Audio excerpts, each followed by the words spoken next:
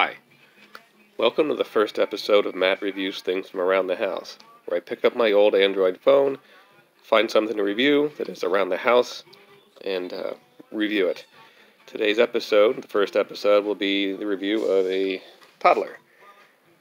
Not necessarily this toddler, this just happens to be the one I have at hand, but any toddler, really. Now, toddlers do have some conducive features that you may or may not be aware of. They are excellent to use as paperweights. If you have papers laying around that you don't want to disperse amongst the floor, amongst the house, you can take one of these toddlers, place him or her on the papers, and the weight of the toddler will hold the papers down. That's the good thing. The bad thing is they don't tend to stay in place very long. So, and actually, if you leave them on the papers too long, the toddler might try to get up and disperse the papers, him or herself. So they're not ideal as paperweights, although they can be used for a time as a paperweight. They also act as garbage disposals. You have food laying around the house, baby food in particular, you want to get rid of, you're not going to eat it.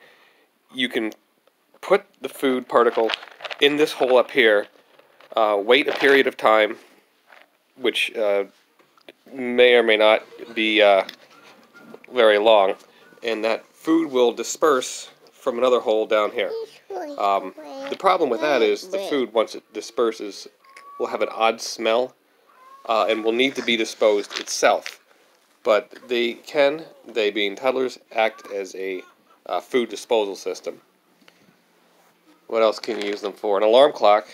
You can use them as an alarm clock that cannot be set and that go off at all times of the night. If you have any other features you think should be reviewed or you want me to comment on concerning toddlers, please feel free to let me know. But as far as I see it, they're good for essentially three things. Paperweights, garbage disposal systems mostly for food items, and alarm clocks that do not work very well. Alright, get out of here.